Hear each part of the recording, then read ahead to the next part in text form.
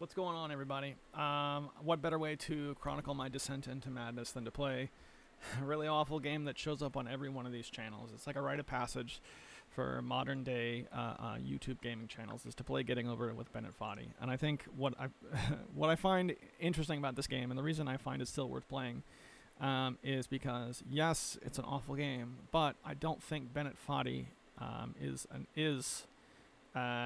you know, a crazy person. I think he's got a lot of really brilliant ideas when it comes to gaming and game design. And he talks about a lot of that in this game, and because of that, I do want to kind of experience outside of, you know, the typical memery. Hold on, let's make myself a little smaller here. I don't want you to miss out on even a second of the Bennett Foddy. Version 1.6, by the way. You can't see it because it's behind my head. There we go.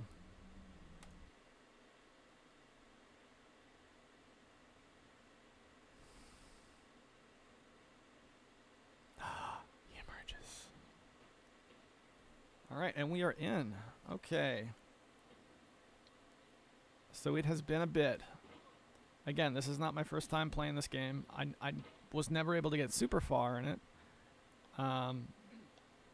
And I think, believe it or not, I think I need to bring the quality down in order to make sure it's as responsive as possible, which is just heartbreaking because it's not a great looking game. Let's just make it bad, because why not? Yeah, I can see it's way more responsive now. I don't have the audio off, do I? Subtitles are on. Yeah, okay.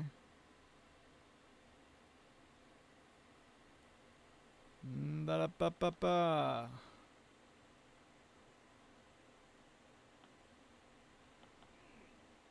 Up and over. Here we go. Here we go. Come on. Here we go. Up and over. Here we go. There's no feeling more intense than starting over. If you deleted your homework the day before it was due, as I have, or if you left your wallet at home, you have to go back after spending an hour in the community. If you won some money at the casino, and then put all your winnings on red, but it came up black. If you got your best shirt dry cleaned before a wedding, and then immediately dropped a food rate. If you won an argument with a friend, and then later discovered that they just returned to their original view. Starting over is harder than starting up.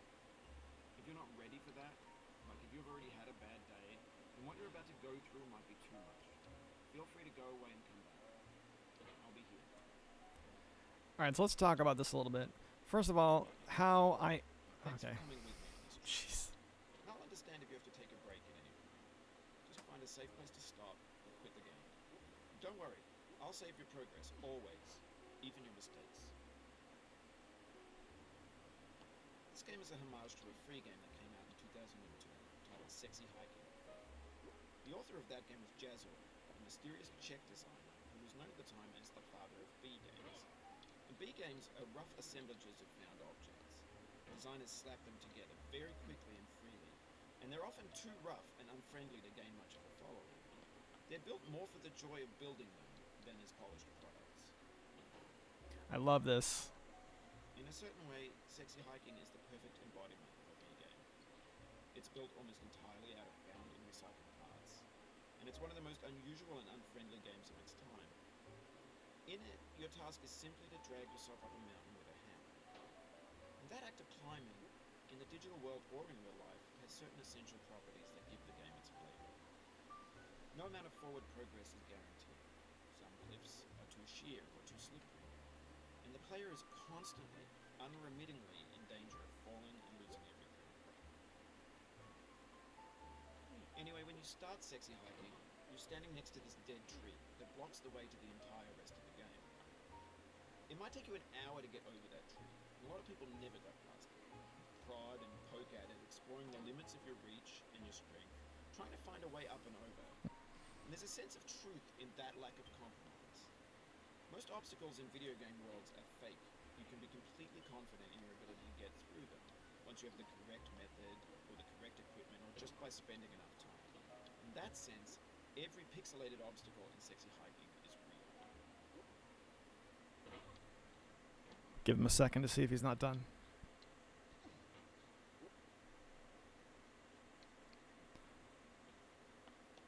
I like that bit, like, because I can't get very far in this game. Like, I remember my original experience wishing he would come back and tell me more about game design, because that I found more interesting than the man in the pot, and, you know, just sort of memeing it up the hill.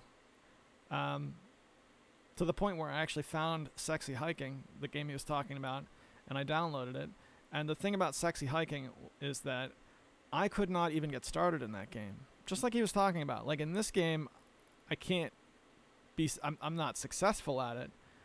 But there's a difference between not being successful, you know, like not being able to beat a game or get very far in it, and not even able to really play. Like, he talked... I can't remember what the deal was. Like, he talks about... there being a tree that most people can't get past or something, and I think that was the case for me.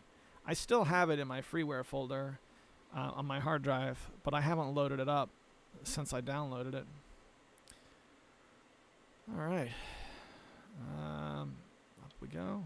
Let's see if I can remember how to do this.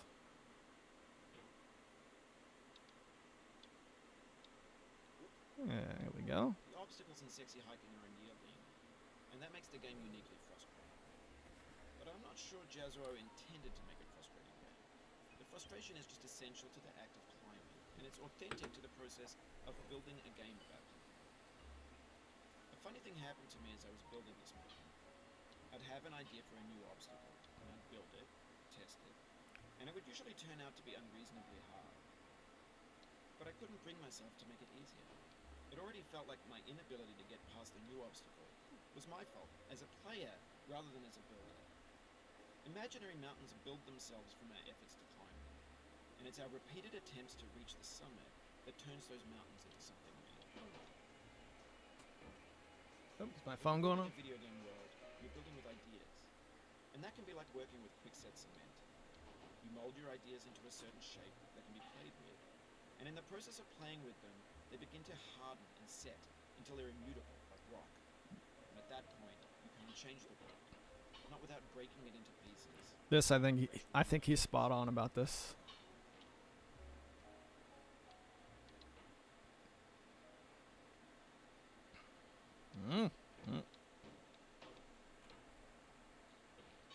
All right. Up we go, up the mountain, friends.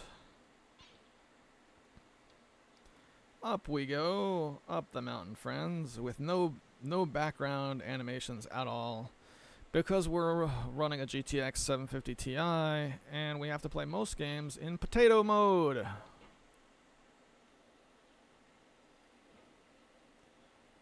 Alright, this hook, this is our way up. Woo!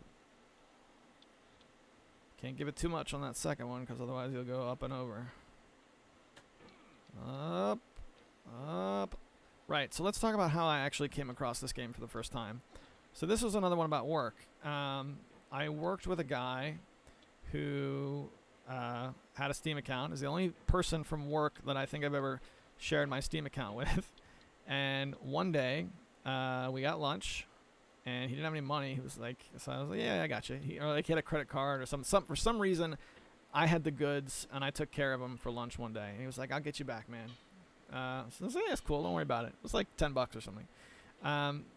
And, you know, a few days went by, and he was like, you remember that time you got me lunch?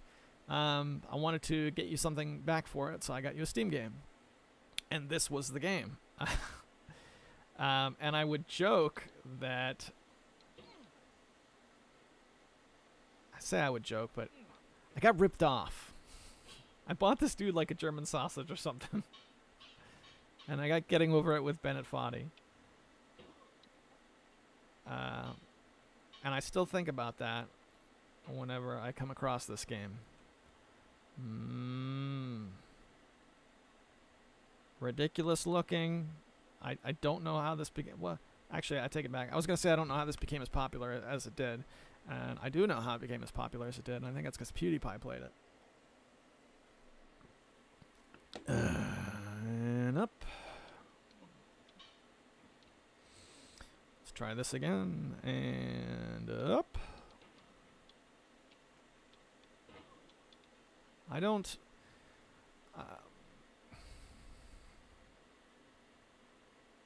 I don't know. I just didn't get... I didn't get as angry at this game, I think, as you're supposed to. I got a little angry. I did rage quit. I guess that did happen. At one point, I was like, you know, I think I had enough. And then I just uninstalled it. And that was it. But I don't see the people, like, crying and screaming and stuff. I think that's all just theatrics. It's either theatrics or somebody needs to call a therapist. Like, for Rizzle, you know? Yeah, there we go. You just lost a lot of progress. That's a deep frustration. It's okay.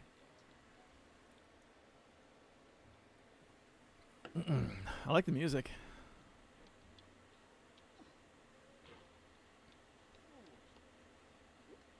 This is... the loss of the progress is the point of the game. When you're going up successfully, you're not experiencing the game the way it was intended. You were intended to drop to the bottom and feel the sensation of all of your time leading up to that moment feeling like it's wasted. That's what I think this game is about. It's not about the mountain, and it's not about the it's not really about the climb. It's about the fall. You think about it. He's got all these pre-rendered materials that he uses, you know, from, what do you say, the Unity store or something like that. And so clearly he didn't spend a ton of time on that, but there's a lot of event triggers associated with falling. Like if you fall far enough, it'll play certain songs and things. And I think he spent more time programming the fall than he did a lot of these obstacles. That's just the you know, my amateur opinion from observing the little bit of this game that I've seen. You know, what do I really know?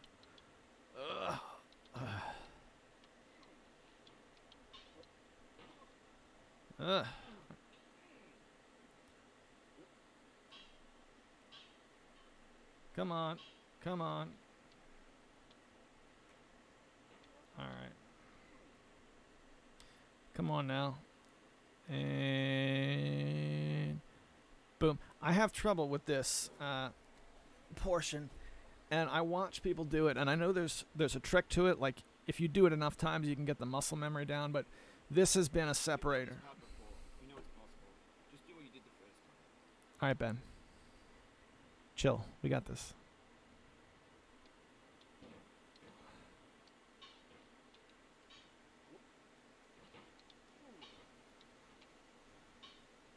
All right, come on, man. Come on, man. So I even looked this up, and what the guides will tell you to do is position yourself on the bottom, shoot yourself upwards, and before you reach that first light, you've got to pull the hammer up above you so that you can catch it. That's what, on paper, guides will tell you to do. When I see people play it, I often don't see them use that technique, but... oh, we're going to go down again. Oof. Sorry about that. It's alright, Ben. Love you, brother. Again, I don't believe this game is about the climb at all. I think it's about the fall.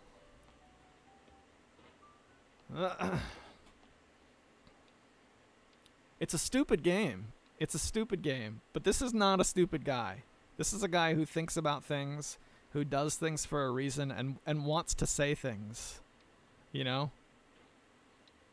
And that's why I've come back to it. Because this, I'm not going to lie, before I made the decision to reinstall this a couple days ago, this was on my hidden games list on Steam. Like, you know how when you want to forget a game exists and just kind of remove it from your collection, you right click on it and you do hide this game?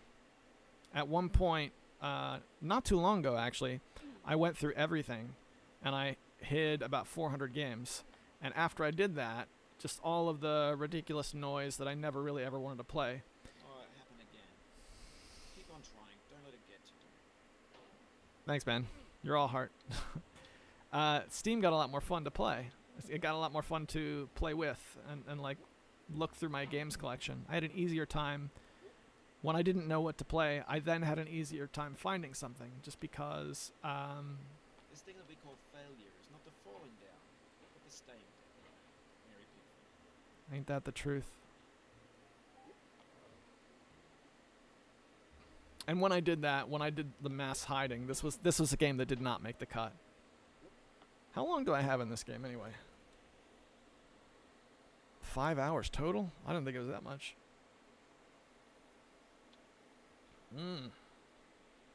I also have this game to thank for exposing me to the song Going Down the Road Feeling Bad. There it is. This is an awesome song.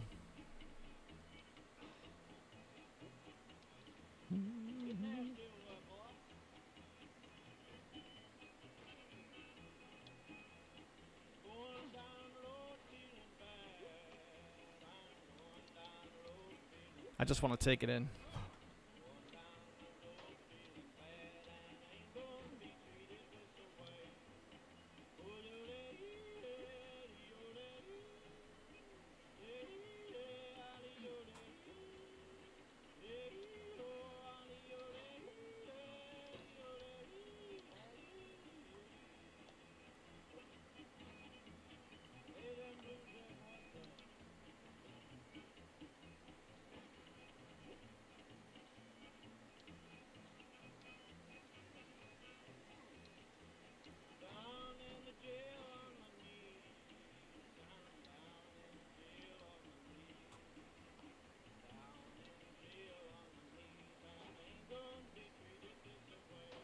Come on now.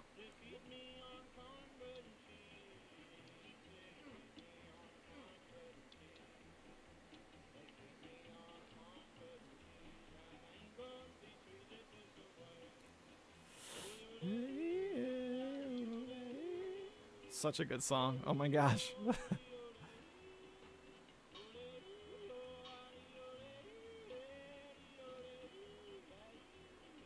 All right, here we go.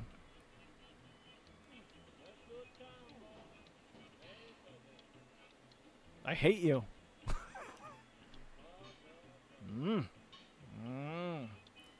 Yes. Yes. All right, here we go.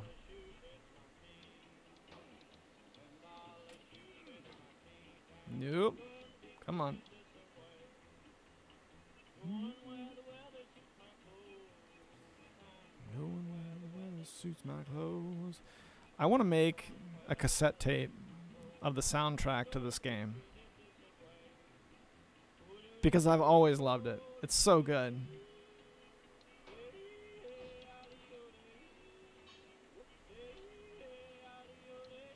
Come on.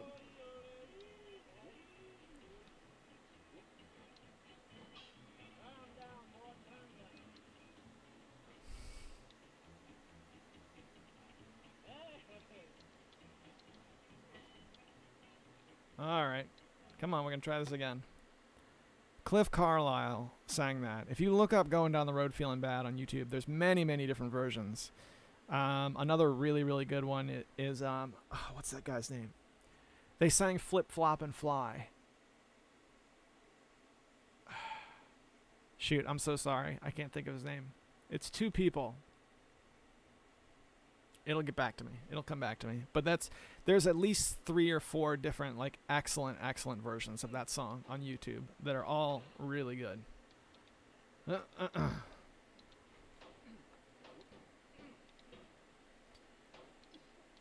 Over on Reddit, the cassette culture subreddit, which I haven't been to in a while. I used to really, really love that place. People would make, people make mixtapes. It's a thing if you're of my age group. And some people these days, with the technology we have, they put that technology to work and they make really cool looking mixtapes. Oops. The soul would have no rainbow had the eyes no tears. John Dad's chain. And I always thought that this was a game that was deserving of a really good mixtape. Because you have the early American folk music, early American country music, which, by the way, early American country music is incredible. It's incredible. Not country music as like today's country music, but that, like, go back to that Cliff Carlisle track, and it's just a guitar and just a harmonica, and that's it. And there might be a bass in the background, there might not be. But you talk about like raw, that is a raw sound. I love that. So you would have that on one side, and then you'd flip it over, and then you'd have the jazz, right? Because there's a distinct jazz track that plays as well, and then it would cap off with, at the very end of the game, Bennett Foddy sings "Going Down the Road Feeling Bad" himself, and he sings like a weird version about a cauldron, and that would cap off the experience. I think musically, this is a better game than it is a game, but that's just me. That's just me and my hipster nonsense, which, I don't know, I think everybody's entitled to a little hipster nonsense sometimes. All right. And up we go, and that didn't go well. One thing I've never been able to do with this game is he talks about, I'll save your progress, just find a nice safe spot, and then, quit the game. I've never done that. I always play until I end up at the bottom, and I just can't. And that's when like this right here. Excuse me. Conventional logic would predict that this is probably the best place to stop, because next time I play, I can come here, I can try this like little light post section, whatever you want to call it, and there you go. I couldn't do it for two reasons. One, because I just worked to get up here. I want to give it a shot. And second, because the next time when I play, I will start here, drop to the bottom right away, and not have it in me to go back to the top. I'll go from ready to play to super frustrated in like 10 seconds. And that has happened once. So like, I think at this point, I would rather just have a really bad turn of events and go all the way to the bottom now than try and stop here where it's safe.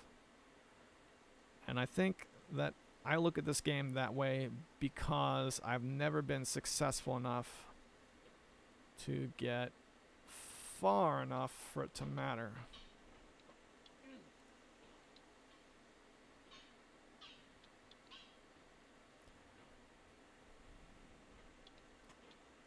I don't know how much of this I can really film, because one thing that I don't really do here on Tiger Claw TV, I don't edit. I can't edit.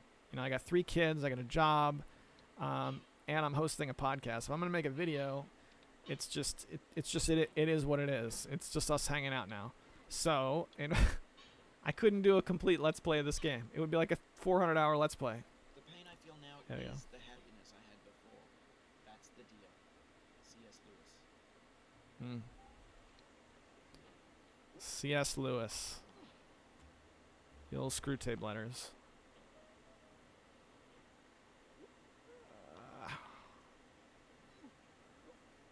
Every time I'm falling, I try and get the hammer out to the right, and then I drag the mouse downward so that he'll stay in this position, hoping to catch something on the way down. It never really works out, but that's been my strategy for as long as I can remember. Alright. And we are going down the road feeling bad, that's for sure.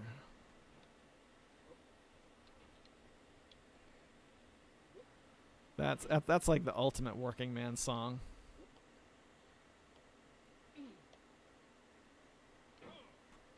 Come on, man. Come on, man. What's the secret code? Is there can I IDDQD my way up? Mainly a peace above all earthly dignities, a still and quiet conscience. William Shakespeare.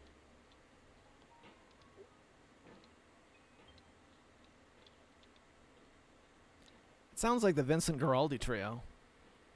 Is that Vincent Guaraldi? Linus and Lucy. Da da da da da da da da. Or is it because I'm uncultured, I think all piano jazz sounds like Charlie Brown?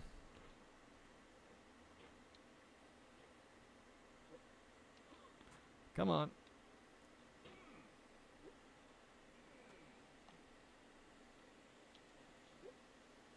Now we're getting some success. I like the sound of the wind. I cannot now believe that you will ever feel better. But this is not true. You're sure to be happy again. And knowing this, truly believing it, will make you less miserable now. Abraham Lincoln. That is really true. I hear a lot of the people who are making Let's Plays of this early on. I hate the poetry. Can we make him stop talking? How do we make him stop talking? I like that part. Because I think that's the part of the game that really, like, solidifies this as a game that's trying to do something, you know? It's trying to say something at least. Even if what it's trying to say is just a great big giant middle finger to the people playing it, that's something. You know? It's not anything nice, but by goodness, it's something. Alright, let's try. Yep. And up.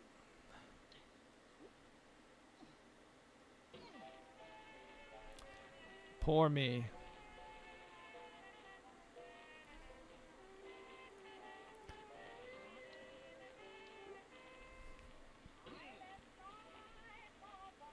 I would encourage anybody who's interested in this kind of music to head over to archive.org, because there's a lot of this stuff just there for you to check out and then just enjoy the history and the culture.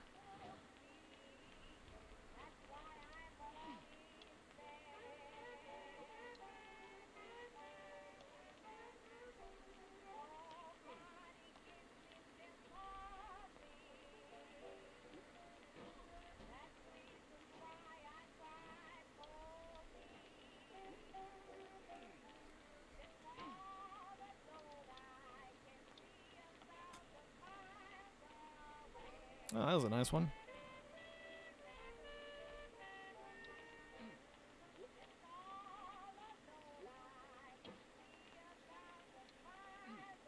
Yeah, look at that. See?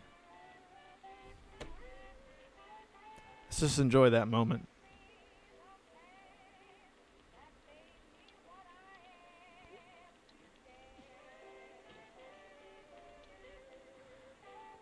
All right. A little bit, but not too much. And you got to watch that because otherwise you'll up and over. Yes, beautiful. And here we are.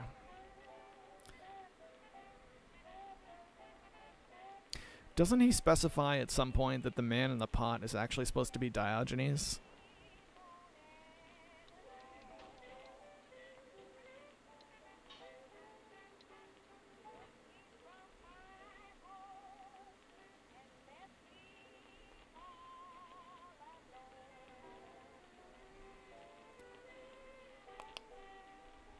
Just want to hear the end of the song.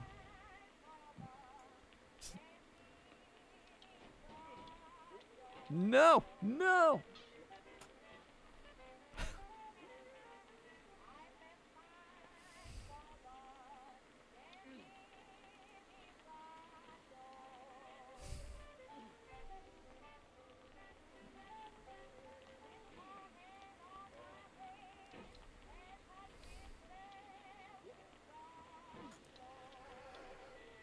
Ooh.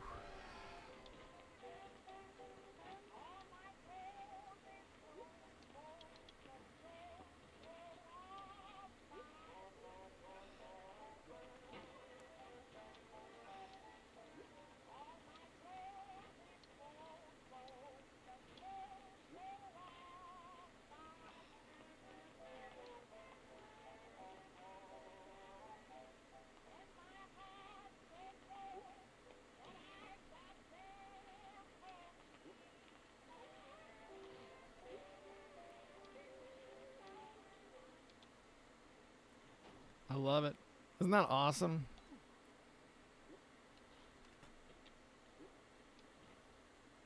All right, here we go. Come on now.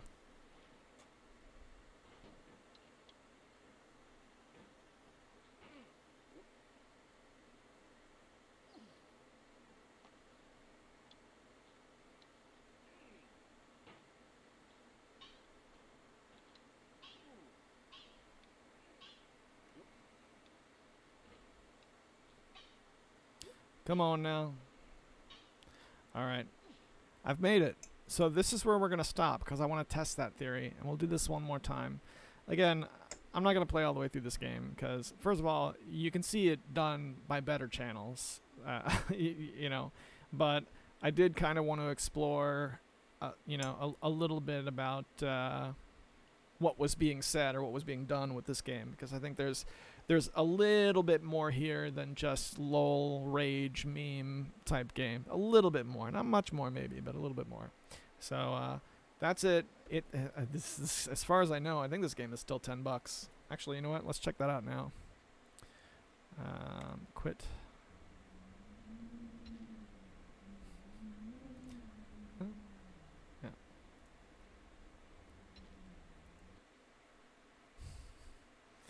Store page.